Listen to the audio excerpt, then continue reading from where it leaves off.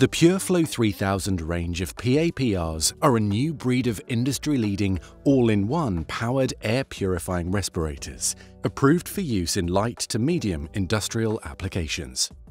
The PureFlo3000 PAPR range includes the following variants: hard hat and welding ADF lens, skeletal frame with lightweight hood. The PureFlo3000 is an all-in-one head-mounted PAPR approved for respiratory use, head, eye and face protection, with optional hearing protection available. The head-mounted design of the PureFlo3000 means there is no hose or waist-mounted unit. This prevents the risk of snagging and enhances user comfort and mobility in the workplace. The unit does not require face-fit testing prior to use and can be worn with facial hair and/or spectacles. To ensure optimum performance, this video will outline the basic instructions for the proper use and maintenance of the PureFlo3000. The PureFlo3000 is an out-of-the-box solution, meaning you can be ready for work within minutes. In the box you will find powered air purifying respirator, P3 HEPA filter, 2 rechargeable lithium-ion batteries, battery charger and mains cable, pack of 3 cleaning plugs, ear defender infill caps, user manual. Now that you've unpacked your respirator, we need to set it up ready for use. To charge the battery pack, insert the power cable into the charger and then into the power supply.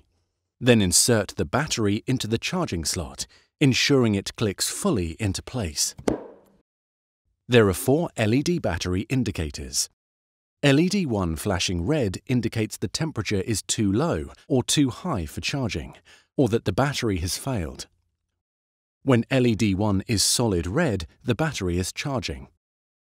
As the battery charges, LED 2, 3 and 4 will light sequentially solid green until fully charged. If LED 1 flashes red and LED 4 flashes green at the same time, the battery has failed. To install a fully charged battery, insert the battery into the battery housing until it clicks fully into position.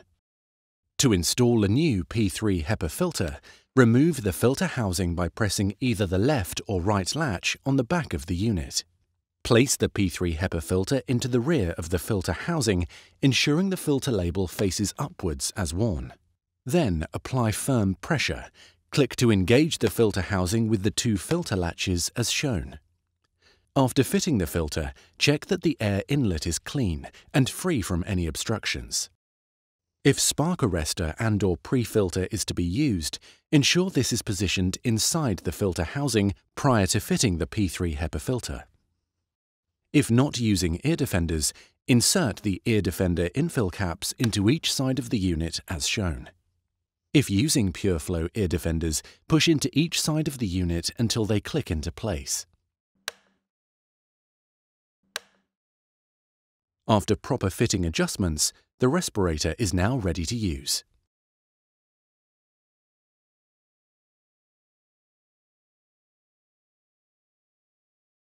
For maximum comfort, it's important to take time to ensure your respirator fits correctly before use. To do this, we will carry out the following checks: crown strap adjustment, headband adjustment, face seal fitting. To adjust the crown strap for optimal height, release the headband mounts from the 4 attachment posts in the respirator frame by pressing the release clip. Unfasten and remove the crown pad to access the adjustment straps. Adjust the length of the strap as required, ensuring that the 4 location pegs are within the highlighted range of adjustment. This position will ensure correct head ventilation for the product. If fitted correctly, the headband should fit securely on the brow, just above the eyeline. After adjustment, reposition the crown pad on the headband strap.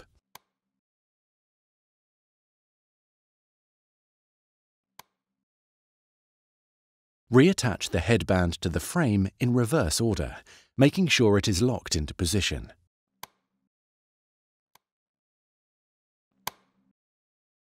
Reattach the face seal press fasteners to the mating press fasteners on the face seal. Ensure the elastic straps are routed around the headband. For comfort and security, the quick-release headband can be adjusted each time prior to entering the work environment. Modify the headband size using the headband adjuster. To tighten, press the ratchet adjuster and rotate clockwise. To loosen, press the ratchet adjuster and rotate counterclockwise. Before using your respirator, check the FR face seal is inserted into the face shield correctly. The face seal should always be checked for damage and replaced if required. Once your respirator is adjusted to your own personal fit, donning your respirator is quick and easy. Switch the unit on using the on-off button on the side of the respirator. To ensure the unit is working correctly, check the LED status indicator is showing green.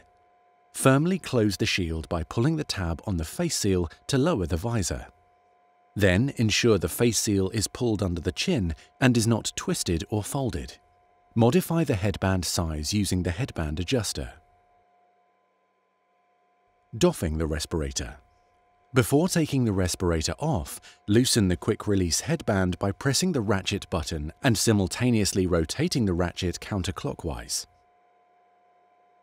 Pull the face seal away from the chin to allow easy removal of the respirator and then remove the respirator. Press the on-off switch to switch the respirator off. If special decontamination procedures are required, take appropriate precautions and place the respirator in a suitable sealed container. Otherwise, clean the respirator as described later in this video.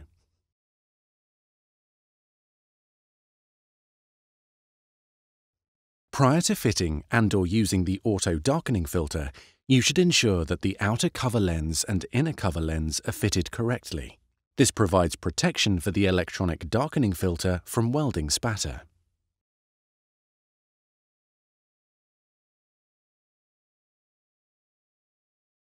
Firstly, press the button marked Grind on the outside of the welding face shield. The internal LED will flash yellow every 5 seconds to indicate the filter is in grind mode. This will enable the user to grind the workpiece without the ADF operating. To return to welding mode, press the Grind button again. The LED will cease flashing. The filter will now operate automatically and darken when the sensors react to the arc light from the welding torch.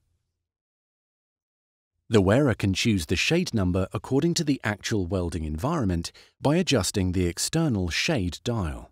The filter will exit grind mode automatically when it has been under grind for more than 30 minutes. There are 3 adjustment controls inside the helmet on the ADF lens. These are the shade selector, sensitivity, and delay. The shade selector allows the user to select a shade range of either 4 to 8 or 8 to 12. By adjusting the external shade dial, the shade level can be selected within these ranges. Due to the varying welding types and current intensity, the wearer should choose a shade that allows them to see the arc clearly and is comfortable to the eyes. The sensitivity control dial is used to adjust the sensitivity of the filter to different light levels in various welding processes. It may be necessary to adjust the ADF sensitivity to accommodate different light conditions. The lens delay control is used to adjust the time for the lens to switch to the clear state after welding. The delay is particularly useful in eliminating bright afterrays present in higher amperage applications where the molten puddle remains bright momentarily after welding. Delay adjusting has 2 settings: slow 0.5 seconds and fast 0.2 seconds. If the LED flashes red every 5 seconds, then the battery power is low. To continue using the filter, the batteries must be replaced. To replace the battery, carefully remove the battery cover. Replace the battery with a new one, observing correct orientation. Carefully inspect your auto-darkening welding filter on a regular basis. Cracked, pitted or scratched filter glass or cover lenses reduce vision and will seriously impair protection. Worn parts should be replaced immediately to avoid injury to the eyes.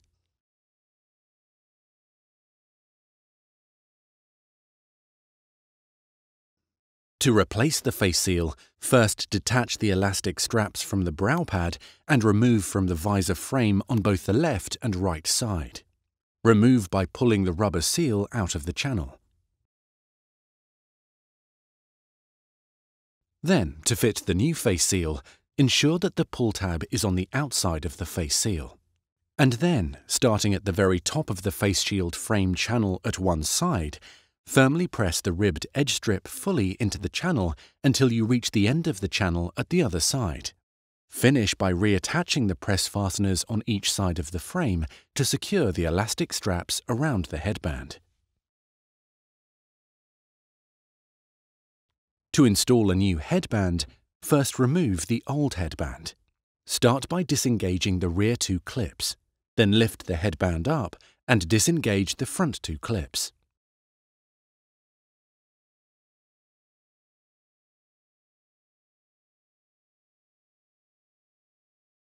Fit the new band by reattaching the four clips into the frame.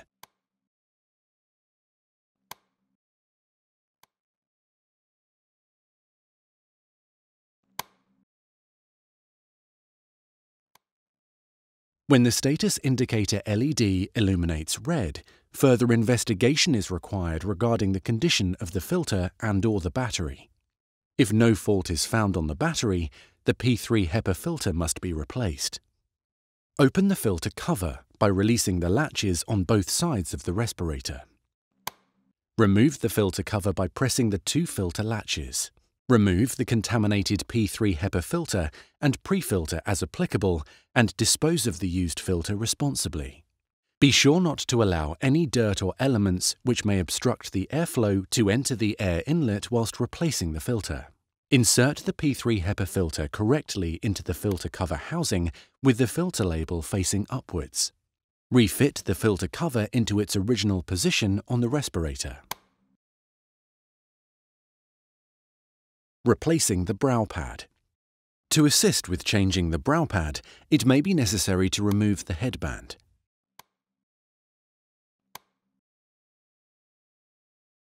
Remove the brow comfort pad by pulling away from the hook and loop retaining strip.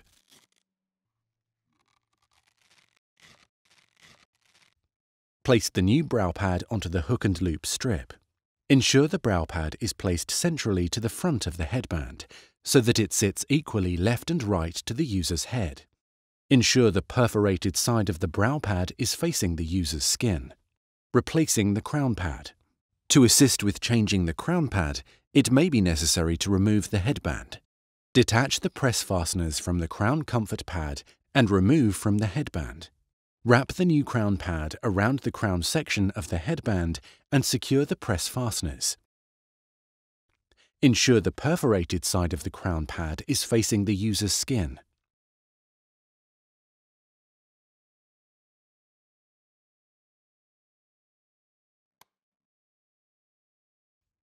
Nape pad. Detach the press fasteners from the nape comfort pad and remove from the headband. Retain nape pad if this is not being replaced. Place the new nape pad if being replaced onto the headband adjuster and wrap the new nape comfort pad around the headband adjuster and secure the press fasteners.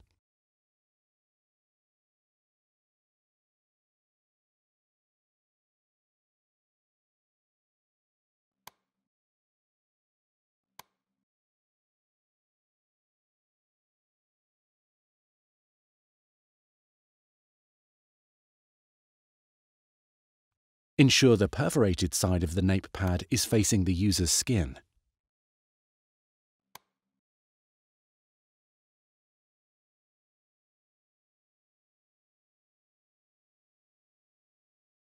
The respirator should be cleaned after every use. Remove the respirator from the user's head before cleaning. Warning: never use pressurized air on any part of the respirator. Before cleaning, remove the headband assembly, P3 HEPA filter with cover, along with the rechargeable battery. Insert the provided cleaning plugs as shown for the air outlet, air inlet, and battery cavity. Do not turn the respirator upside down and fill any area or cavity with liquids. For respirators with contamination, ensure that the face shield is down and respirator is upright.